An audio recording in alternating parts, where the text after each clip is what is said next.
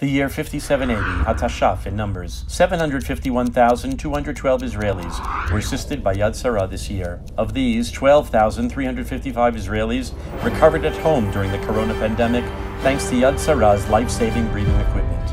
22,500 emergencies were handled by the Emergency Alarm Center, and many lives were saved thanks to Yad Sarah's fall detection sensors and unique emergency call buttons.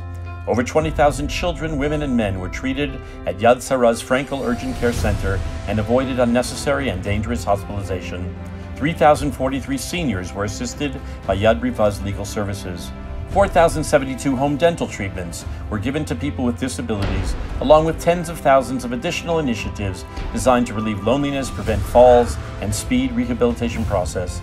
It was all made possible thanks to 7,212 volunteers in 119 branches all over the country. We at Yad Sarah are committed to redoubling our efforts to do and give all we can to Israeli society once again in the new year, Hatashpa 5781. May we all have a good, healthy, and sweet new year.